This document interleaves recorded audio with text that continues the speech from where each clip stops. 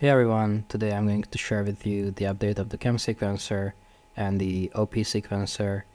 And the update to the CamSequencer is that under the hood is the OpSequencer, and the same things that we have with the CamSequencer we can now do with any operator.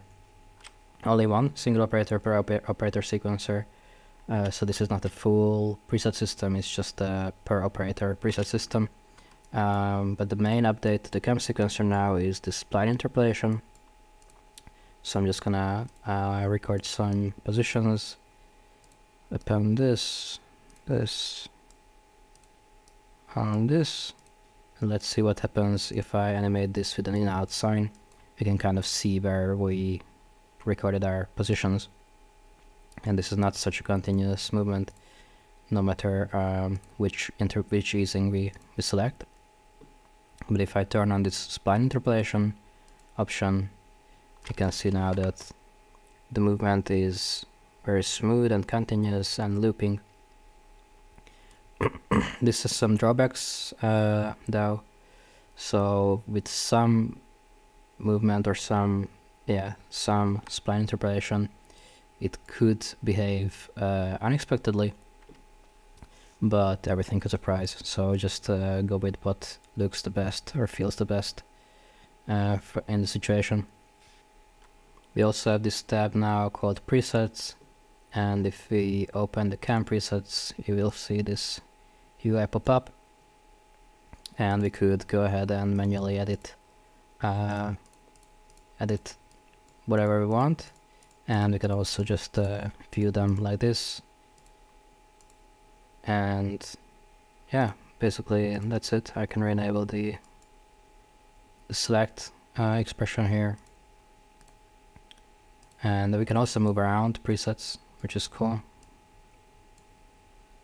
And we can generally use this UI also to add new stuff.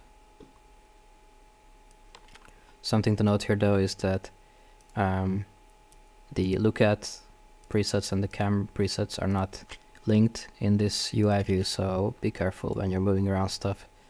The preset will not move for the look at.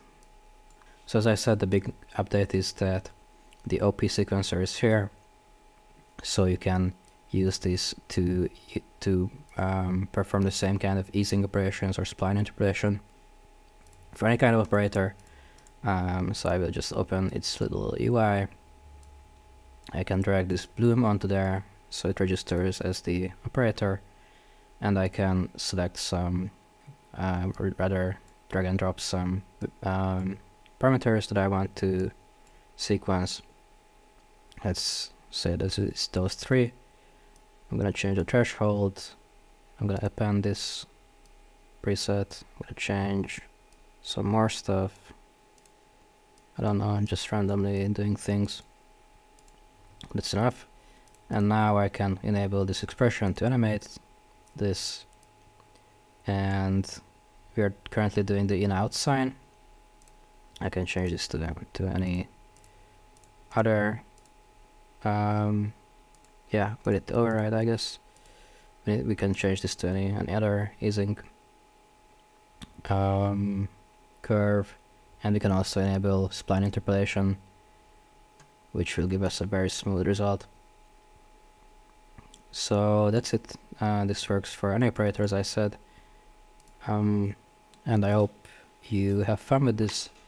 You can find these components on my Patreon or on my Gumroad.